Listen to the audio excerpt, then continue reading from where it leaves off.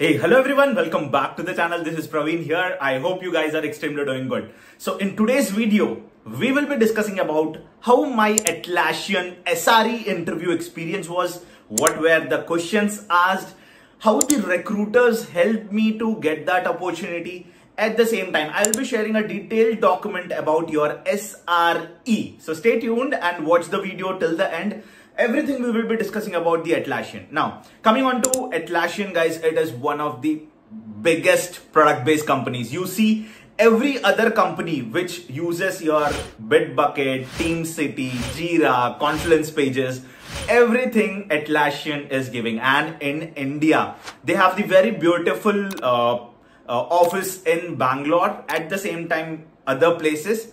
And also they have a very beautiful work-life balance and work culture. And yes, obviously, the package is one of the top-notch packages that is there in India among the top product-based companies. Now let's get started. This was the mail which I got from one of the recruiter, Abhilash Darshi. So he was my recruiter. So when I applied to Atlassian SRE position via the LinkedIn, so he was the first person who has contacted me, and surprisingly, he has shared me an SRE document, basically a preparation guide. Let's go ahead and see in this preparation guide what was there and how many rounds this preparation guide tells about, how you have your different kinds of patterns where they evaluate you as a candidate. Now, I would like to tell you all, because most of you don't know about Atlassian, guys, please go ahead and apply to the position. And if you are getting selected, almost all your dreams will be fulfilled with Atlassian. I am damn sure about that. Now let's get started, guys. So this is what the SRE craft interview process, every interview process you will be able to see. This is what the interview process looks like. I'll be going into detailed level of each round, how I had these rounds, and the document also you will be seeing like online.flippingbook.com. This is what the link they have shared to me. So let's get started, guys. So basically, if you see in Atlassian, there are 5 rounds, guys. Okay. So the first round was coding round. The second round was system design interview. Third one was SRE craft interview. Fourth one was values interview. And fifth one was management interview, right? Now, among all these things, each of the coding round or system design round, you will be able to see like every round is of 60 minutes. So all total, you will be able to see each round of 60 minutes. Now let's get started, guys. In the coding round, what was the question asked? So as you all know, people will always think like in DevOps, coding is not needed. But trust me, guys, coding is needed in 2023, 2024, and among the coming years. You should be able to understand how you do the Python coding, how you do the system design, how you scale up the architecture, how you scale down the architecture, everything, guys. So I would request you all to at least know the little bit of basic things about the code, about the Java code, how it is built, what is a jar, how the microservice architecture is, how the files are divided, what is pom.xml, everything which is needed for you. Now let's get started in the coding round. I have basically I have everything in my documents. So as you all able to see, right, I whatever the interview I completed, right, I always make sure like I write down every question after the interview. So that's how I still remember what were the questions asked to me and how the pattern was. So if you see, the round 1 was coding round, guys, which I got. So in this round 1, they asked me a very difficult question, and I was supposed to do the coding in any of the languages. So the first question was Jira platform design and code on various features. So this was the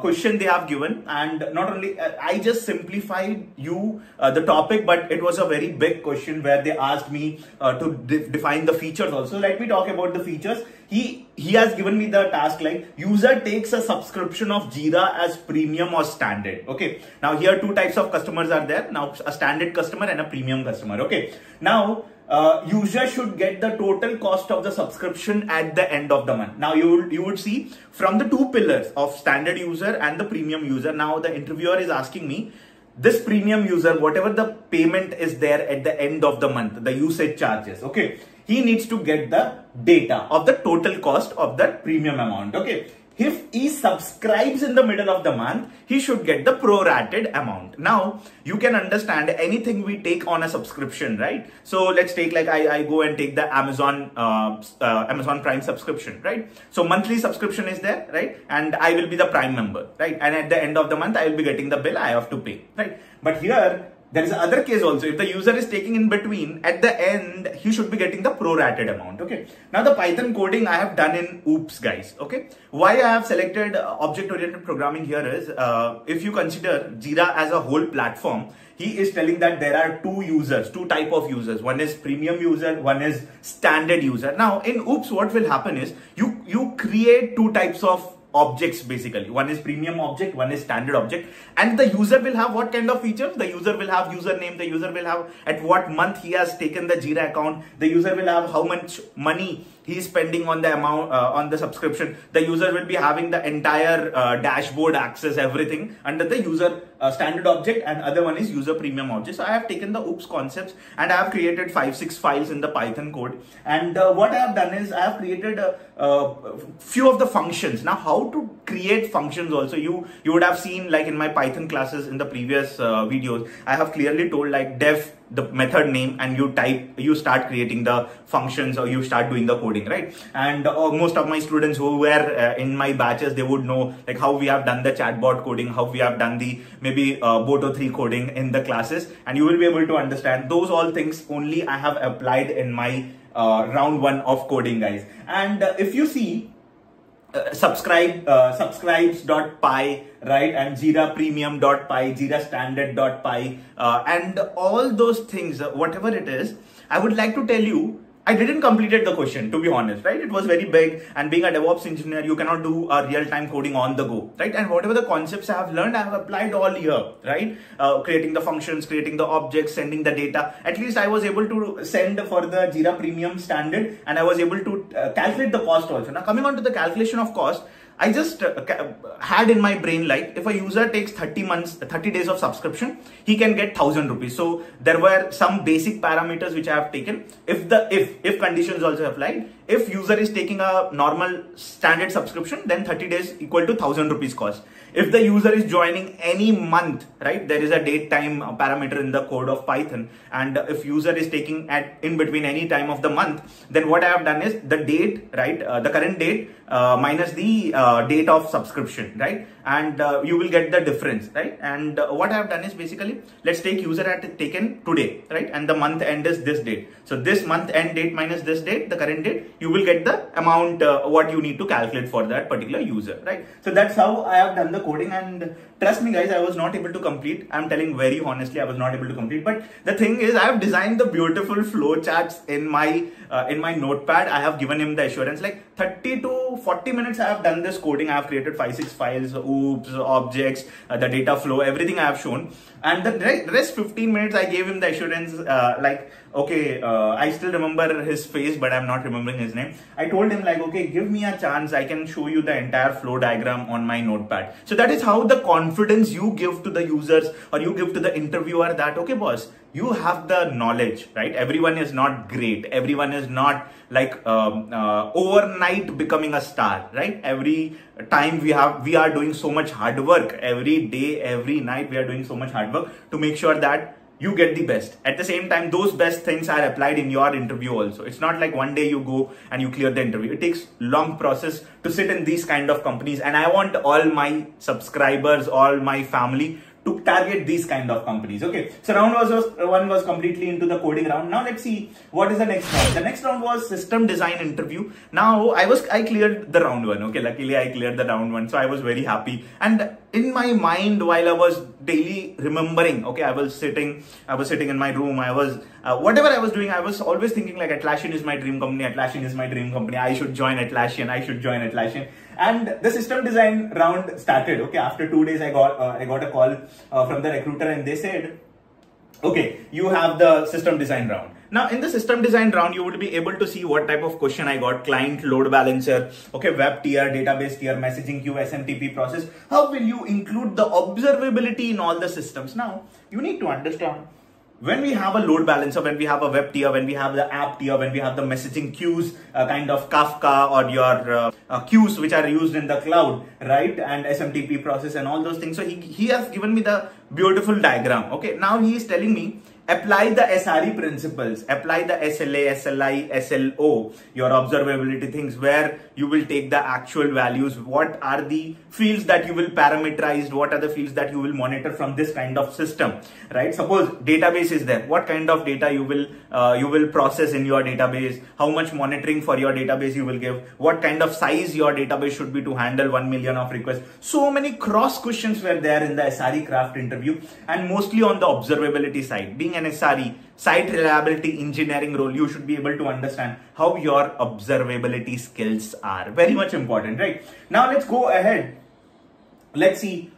In this round, mostly they were giving different kinds of systems, and they asked me, how is this working? How is that working? What are the components that you can select? What are the components that you can pick? And he gave 2-3 architectural diagrams, and with that, I have explained him all the things, right? Now, I am giving you a gist of all the important things, whatever going forward in 2024, how the criteria of these companies will be, how they select you as a person, all those things I am telling you. So make sure you are watching, right? Now, let's see what is the third round. So basically, third round is your craft interview and system design. In the system design round, I got the same question. In the craft interview also, I have got the same question, where I remember, as far as I remember, they gave me again some kind of systems only, and they asked me like how this system is going to be designed, what are the observability patterns you will be explaining, what are the things that you will be doing in this.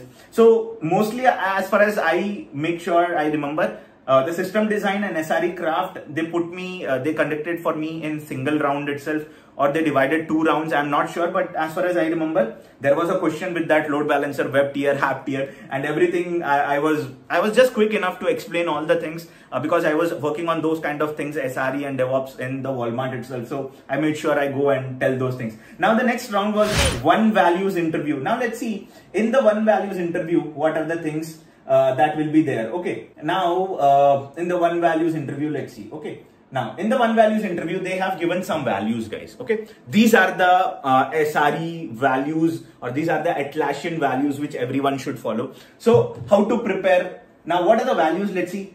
Be the change you seek, play as a team, don't make the customer go round, open company, no bullshit. So these are some parameters which they have given in this document, and they asked me to prepare accordingly. Play as a team. If you have given a task, how do you select your team? How do you manage that team? If someone in your team has given a task, your manager has given a task, how do you make sure that that complete responsibility on that person is distributed among the team? How will you guide that person? So basically, they are expecting you how you as a team member will be surviving in a team. So the next is like, don't make the customer round, or don't make the customer go here and there. Be to the point. Now in this case, they will be asking you some of the questions like, suppose you got a negative feedback from the customer, how will you take it up? Or you want to explain some things to the customer, right? Or the client, how will you be able to explain those things? So those kind of things.